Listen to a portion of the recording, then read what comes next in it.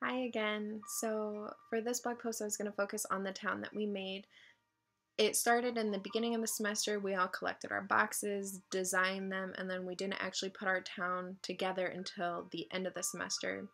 I think it was a fun process trying to figure out what businesses we were going to include to represent our town.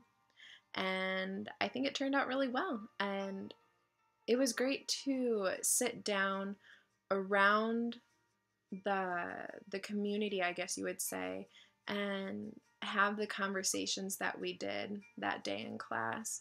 Um, I think incorporating the community feeling inside of a classroom is a major thing.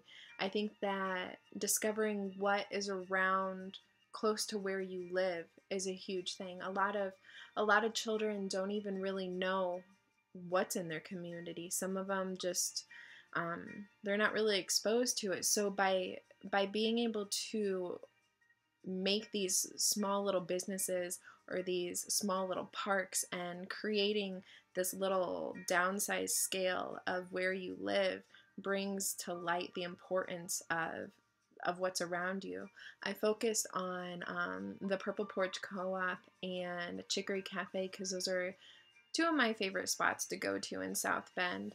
Um, I like that they're local businesses. I like that they're not big chains. They're unique, and I don't know. I think that those places add character to where you live, and sometimes those places go undiscovered until somebody brings it into light.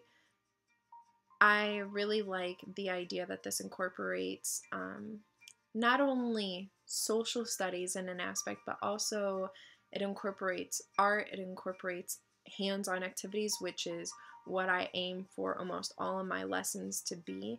I think that when the kids are more engaged in their learning, they're going to be more excited, they're going to get more out of it, and when they have a choice in the matter, when you let them have choices on what they want to do or what they want to focus on, like the businesses, for example, what businesses or what things they want to work on, then it becomes personal to them. And for, like I said, for me, the two places I chose have something, a special meaning. And once you put meaning into your lesson, once you put meaning into what the kids are doing, then it just creates a better learning experience and it creates a better atmosphere within the classroom. I think it's very important to have that sense of community to build that, to make it a place for kids to feel comfortable, to feel like it's a positive learning environment for them. It's definitely important.